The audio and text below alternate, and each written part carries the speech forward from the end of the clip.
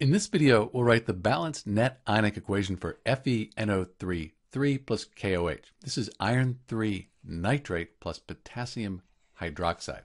First thing we need to do is balance the molecular equation. I can see that I have 3 nitrate ions here and only 1 here. So I'm going to put a 3 in front of the KOH. Now they're balanced, but I have 3 potassium ions. Let's put a 3 here. That gives me 3 hydroxides. That's fine though, because I have 3 hydroxides right here and then 1 iron on each side. So this is the balanced molecular equation. Now we can write the state for each substance. So if you know your solubility rules, nitrates, very soluble. AQ for aqueous. Potassium hydroxide, that's a strong base. That's going to be aqueous. It'll dissolve, dissociate into its ions. We have another nitrate here. But this iron 3 hydroxide, when I see a transition metal and a hydroxide, I'm cautious. Often they're insoluble. So let's take a look here at this solubility table, see if we can figure this out.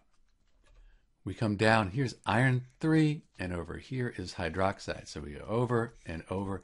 That I right there, that means it's insoluble. So iron 3 hydroxide is insoluble in water.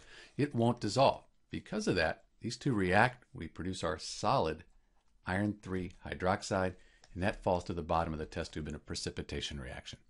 So now we have the states. We can split strong electrolytes into their ions for the complete ionic equation. Iron, we can't tell the charge of it just by looking at it, but the nitrate, the whole thing, is always 1 minus. We have 3 of them. This has to be 3 plus. So we have our iron 3 ion, and I won't write the states right now. Let's do that at the end. And then 3 of those nitrate ions. For potassium hydroxide, potassium's in group 1 on the periodic table. That's 1 plus. Hydroxide's always 1 minus. 3 potassium ions, and then 3 of those hydroxide ions. And these are the reactants in our net ionic equation. For the products, we have a plus and a minus, so we have 3 potassium ions again, and 3 nitrate ions. For the iron 3 hydroxide, it's a solid.